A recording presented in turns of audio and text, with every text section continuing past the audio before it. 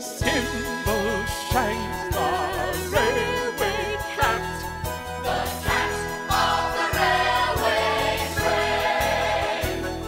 There's a whisper down the line at 11:39 when the night mail's ready to depart.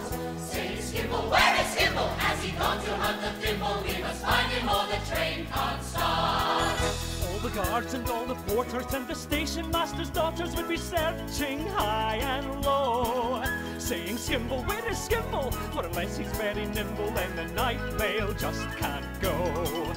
At 11:42, with the signal overdue and the passengers all frantic to a man, that's when I would appear and I'd saunter to the rear. I'd be busy in the luggage van. Then he gave one flash of his glass green eyes and the signal went all clear. They'd be off at last for the northern part of the northern hem. Skimbleshanks, the railway cat. The cat on the railway train. You could say that by and large it was me who was in charge of the sleeping car express.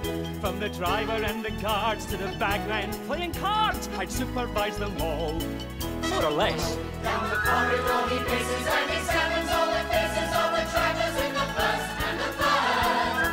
He establishes control by a regular patrol, and he'd know at once if anything occurred. He would watch you without winking, and he saw what you were thinking, and it's certain that he didn't approve of hilarity and riot. So the folk were very quiet when Skimble was about to know the move. You could lay no rest with Skimbleshanks. He's a cat that cannot be ignored. So nothing went wrong on the northern mail when Skimbleshanks was on. It was very pleasant when they found their little den with the name written up on the door. And the berth was very neat with a newly folded sheet and not a speck of dust on the floor. There was every sort of light, you could make it dark or bright, and a button you could turn to make a breeze, and a funny little basin you're supposed to wash your face in, and a crank to shut the window should you sneeze. Then the guard looked in politely and would ask you very brightly, do you like your morning tea? We go strong. But I was just behind him and was ready to remind him, for Skimble won't let anything go wrong. When they crept into their cozy berths and pulled off the counterpane, they all would reflect it was very nice to know that they wouldn't be bothered by mice. They could leave all that to the railway cat, the cat on the railway train. Skimbleshanks, the railway cat, the cat on the railway train. Skimbleshanks, the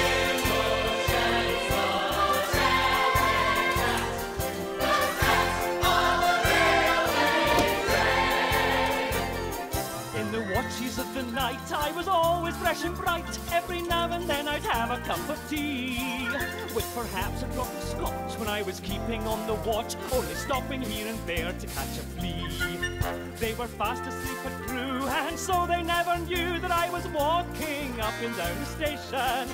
They were sleeping all the while I was busy at Carlisle, where I met the station master with elation. They might see me at Dumfries if I summoned the police. If there was anything they ought to know about. When they got to Gallowgate,